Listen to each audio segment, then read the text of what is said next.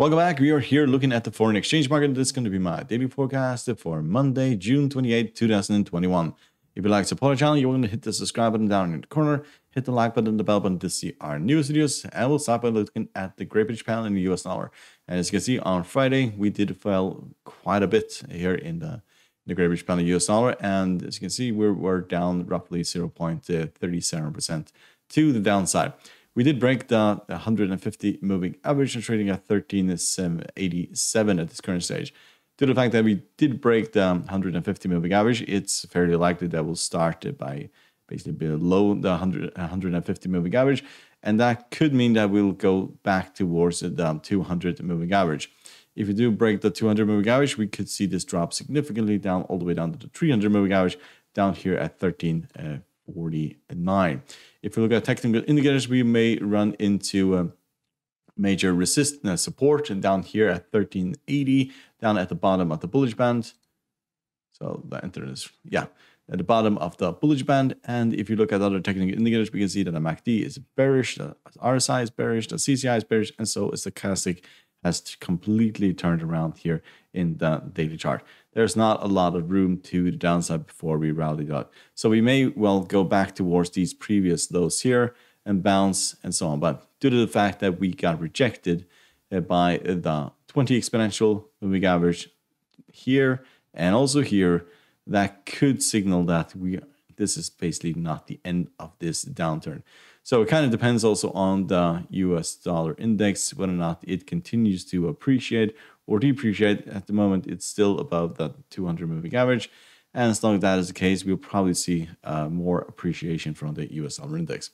So let's look at the US dollar Japanese yen. This also fell towards the 20 exponential and then rallied quite significantly at the end of the session.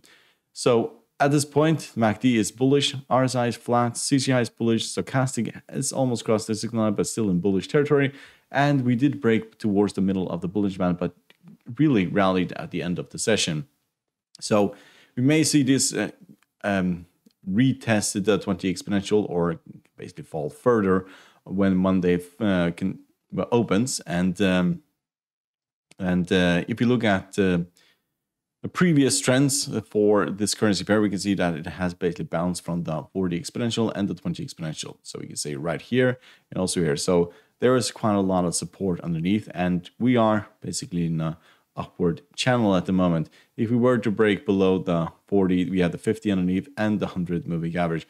And all four of those moving averages are probably where buyers will come back in and buy at the lows. So let's look at the euro US dollar. We can see that it has tried to break above the 300 moving average, has tested it 4 times last week and got rejected every single time. Even here on Friday when we got fairly far above the 300 moving average, it basically lost momentum and fell underneath and basically closed underneath. And that's not a really good sign. So it could mean that we'll drop back towards these previous lows. If these basically break, then we are looking at significantly lower levels. We could drop all the way down towards 1170, which is a drop of roughly 2% to the downside. If we look at technical indicators, we can see the MACD is still bearish, the RSI is flat, the CCI is bearish, stochastic is bullish, and we are approaching the middle of the Bollinger Band here. So a few things. First of all, there's quite a lot of room towards the upside to the Bollinger Band, middle of the Bollinger Band, and we are significantly oversold at this point. So even if we were to fall here, we probably won't have a massive fall to the downside due to the fact that we'll run into the bottom of the Bollinger Band and also that we are significantly oversold at this point. So let's look at the Aussie dollar US dollar. We can see that we have rallied up towards the 20 exponential and we created basically a shooting star here. If we start negative on Monday's session, that could mean that we'll go back towards the 300 moving average. Break of the 300 moving average, then basically we're probably looking at the 0.71. So a massive drop to the downside if that were the case.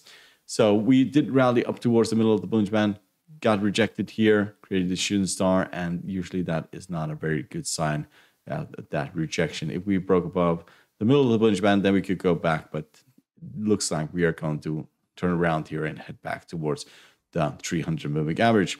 If we look at technical indicators, we can see that MACD is still bullish, the RSI is bullish, the CCI is bearish, and the stochastic is bullish at this point. So momentum, of course, in these indicators are showing to momentum to the upside due to the fact that we had 5 consecutive days where this was rallying until we head into Friday and got really rejected at the 20 exponential.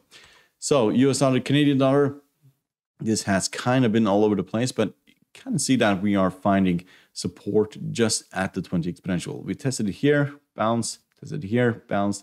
So if this is the case, then we may well be heading back towards the 150 moving average at 12.45.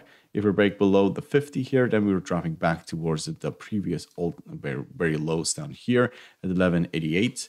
If you look at technical indicators, they kind of turning around. So it is 50-50 whether or not we rally from here or basically break down. So hope you find this helpful. You're willing to support the channel by subscribing, hit the like button and the bell button to see our new videos, and good luck and thank you very much.